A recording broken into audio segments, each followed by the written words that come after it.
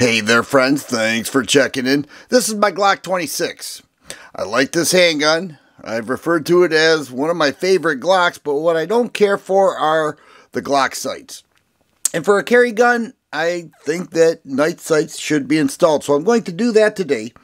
And I've decided to go with XS DXT2 night sights. It's got that big dot in the front and the night sight in the back that's just a line. And then in the kit, it also includes Loctite as well as a front sight removing tool. And I also acquired XS inline sight pusher. It's a kit made for Glocks to push out that rear sight. I can't show you all the processes on video, but I'll do my best to remain clear in line with the YouTube guidelines. So let's get to it.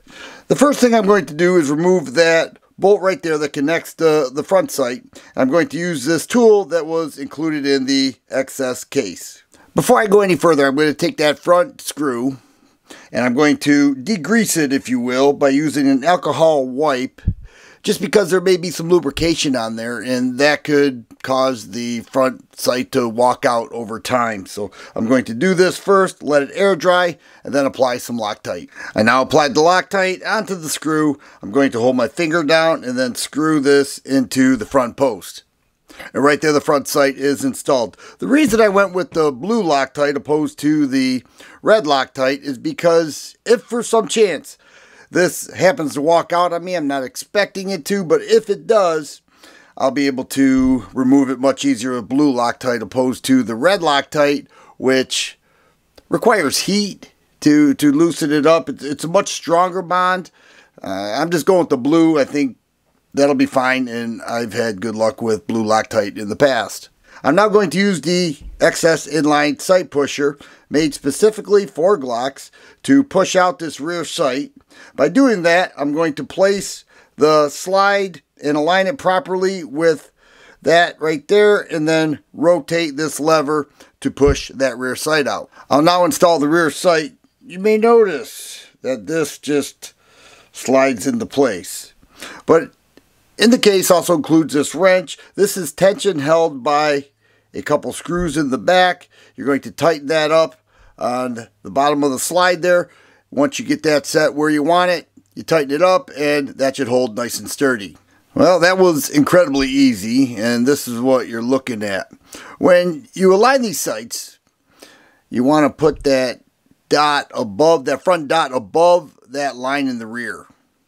And if you do that, sometimes you hear people refer to that as pumpkin on a post or something like that. But you don't want to line it up like you would with 3 dots. You want that dot above the line, like right where it's touching the bottom of the sight, and that should work out pretty well at the range. And that's what we're going to check out now. So let's head out to the range.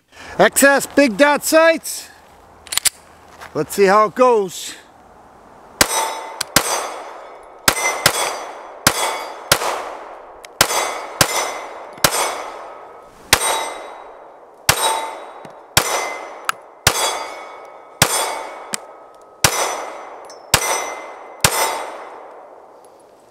Nice. That big sight jumps out at you, but the key is to put that rear line right underneath the big dot and just use that dot. It jumps out at you. You can see it. It's big. Just put that thing on target and it's real easy shooting.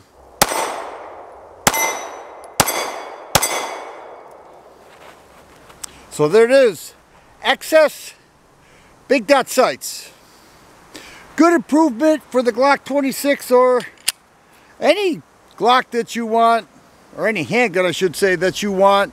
A large front night sight, easy install. I'm happy with this G26 improvement. If you like videos like this, please subscribe and share. I always appreciate thumbs up button. Thanks for watching, and you guys be safe.